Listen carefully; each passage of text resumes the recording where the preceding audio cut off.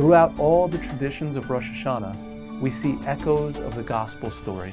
The same way God provided the ram as a sacrifice for Abraham and Isaac, so too He provided His Son, Yeshua, as the final sacrifice for our sins.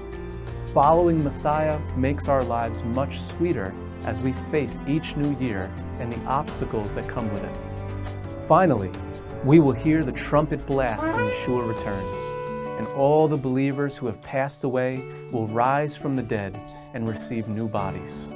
As our Jewish brothers and sisters celebrate Rosh Hashanah, let's remember how blessed we are to belong to our Messiah and rejoice in knowing that He will return again soon.